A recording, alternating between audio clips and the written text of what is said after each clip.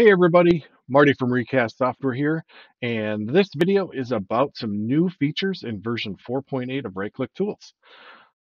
If you notice, the actual version of right-click tools that we're talking about right now is the community version. So we're very excited to be able to bring some new features to our community version of right-click tools. So let's get started and take a look. There are a couple of new things that we can do. The first of those is the ability to do what we call some of the remote Windows security tools. So if you go into right-click tools, go to security tools, you'll notice that the remote Windows security tool here is available. I'm doing this against a collection, so my list looks shorter. But if you're doing this against an individual device, you'll see a bunch of things that are grayed out and remote Windows security will be available.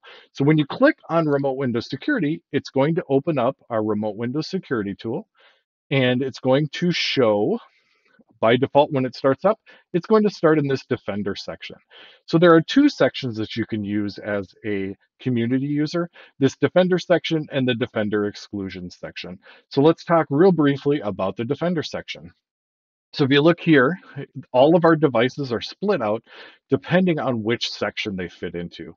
And those kind of are based on this. There is if they have protection enabled, if real-time protection is enabled, what the signature version is, what the client version is, what the engine version is, and then it shows how many devices are in each of those sections.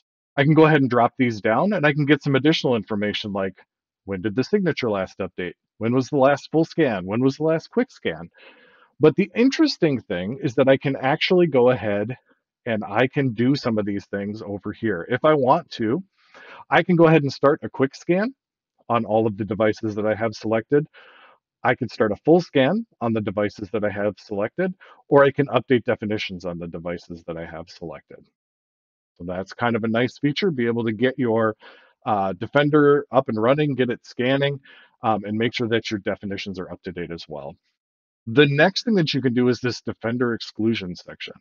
So Defender exclusions, there isn't a ton of stuff that we can do here. However, we can actually view what the Defender exclusions that exist in our environment are, right? So we can actually see that all 26 of the devices that were in that collection have this basic exclusion listed. So we can kind of take a look, and then we can see maybe some others that only a couple of them have. Well, this one has, looks like there's 3 devices that have this sequel separated out so that it's got its own exclusion, which is excellent.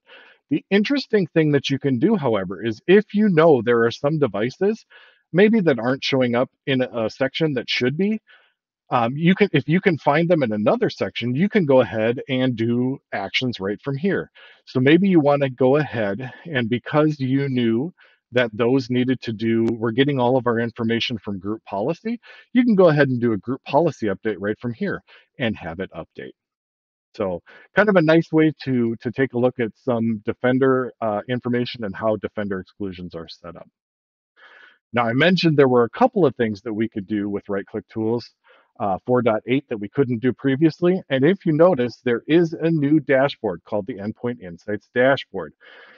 Now, you may have heard that EnhanceSoft is now part of Recast software.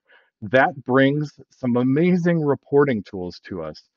Um, if you are a community user, however, there is still some things that you can do.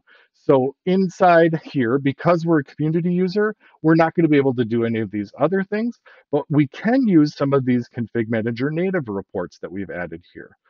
The other interesting thing, we're going to go ahead and show you what you can do. So if you grab hardware 01A, summary of computers in a specific collection, you've probably used this before to search for some specific things about a group of computers maybe.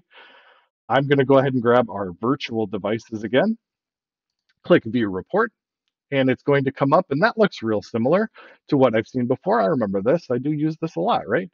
Maybe I need to find a serial number, what the operating system is on some of these computers. The interesting thing and where this gets fun is that you can actually start to do actions from inside here as well. So the idea of Endpoint Insights as we move forward is the ability to do actions from our reports. How exciting is it to be able to do actions right from here? So let's say you want to do a machine policy retrieval just to prove that this actually is a thing. We'll go ahead and hit machine policy retrieval.